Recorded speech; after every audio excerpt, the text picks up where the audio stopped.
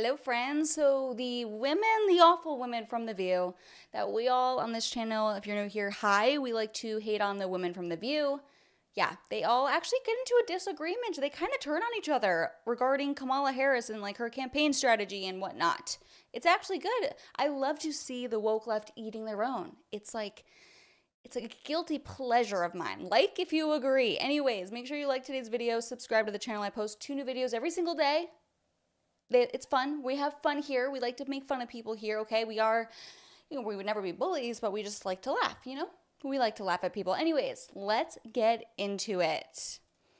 So you guys we were having a really great conversation about really what's happening. I think to Anna's point, we're not going to wear less eyeshadow. I can barely see your eyes, Sunny Hostin. Where are your eyes? Nice peers. I mean, sometimes I get comments like, why are you judging people's looks? But that's just what I am. I'm a judgmental ass bitch. And that's why my audience, we have fun. You guys like that about me. And if you don't, then get the F off. see Kamala Harris throw Joe under the bus because they've worked in lockstep. She's extremely loyal. And in my view, they have had one of the best administrations, most successful administrations in decades. And the facts bear that out. What we don't do enough of... The facts bear that out, that Joe Biden's administration has been super successful. Bitch, where have you been? What facts are you reading? Do you have dyslexia? Honestly asking, I'm curious. I think is rely on the facts. Emotions... It's like, stop. Please. Please do not tell me that you rely on the facts. For the love of God. Trump a fact. Emotions don't trump facts, right? Say facts one more time. I dare you. And so I think, yes, could she have answered my question differently? Sure. But she eventually did. She said, I would add a Republican to my candidate. That's one of the differences. The other thing, cabinet. Did I say cabinet? Yes, Candidate, that's fine. But it's okay. The other thing that she said is, I bring my lived experience, which is a different one, to this administration. Right. And I think those are important things that seem to keep on getting lost amongst I think most of the people fear-mongering. that are already friendly to the administration are going to be voting for Kamala Harris.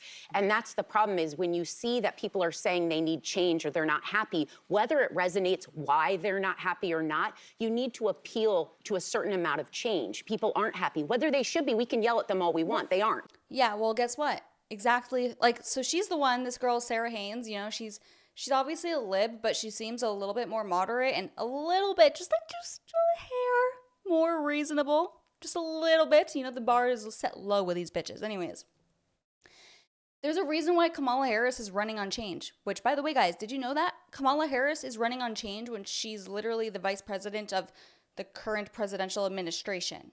So what is the change? Are you admitting that the administration you've been a part of for 4 years is bad, or lying? I don't know. But that's how dumb Democrats are, guys. It's sad. It's really disappointing. It's like, wow, we are so dumb that we're going to vote for Kamala as Democrats because we want change. We're mad about how the country is, and somehow it's not partly her fault. Hello, you guys need to get a brain scan. Are you dumb? Yes. Anyways, I'm ranting. She's making a point. People are upset with how things are going. Gas prices, grocery prices, foreign affairs. You know it. You know the things. Anyways, so she's saying, Kamala needs to be running on change. And Sunny Hostin dares to say that the facts prove that the Biden-Harris administration has been super successful. Interesting. Maybe Sunny Hostin is suffering from early onset dementia. Wouldn't be surprised. Or maybe just probably drunk and high all the time. Who knows? But wait, one second, real quickly. Before, you don't have to throw President Biden under the bus to say, I was his wingman. I loved it. We were successful. We did a lot of great things. But now that I'm the boss, these are the things I would love. It was kind of a clear way to delineate, once you're in charge, what you're going to do. All she has to do is say, I'm going to build on it. Okay, look, there's a lot of people who are desperate for there to be sunlight between Joe Biden and Kamala Harris. This weekend, there were a ton of articles out there about how there's friction between the Biden White House and the Harris campaign. Nothing could be further from the truth. Jill Biden is out there all over the country this weekend campaigning for Kamala Harris. Joe Biden is going out to Pennsylvania tomorrow to campaign for Kamala Harris. And I think that if you think an 81-year-old man from Delaware, white man, is going to lead the same way as a 60-year-old child of immigrants, South Asian, black woman from Oakland, you are... Oh my gosh. Imagine having that many modifiers to your name of who you are. Can we hear that again? One more time, please. It's comical. Old child of immigrants, South Asian, black... Sorry, I didn't even rewind enough. That is so funny. That's how long it goes on. An 81-year-old man from Delaware, white man, is going to lead the same way as a 60-year-old child of immigrants, South Asian, black woman from Oakland. You are on something. 5 modifiers. 5. Cinco. Yeah, wow, so woke, amazing. Kamala, she's winning in the oppression Olympics. And by the way, don't forget, she is a salute-a-rooney.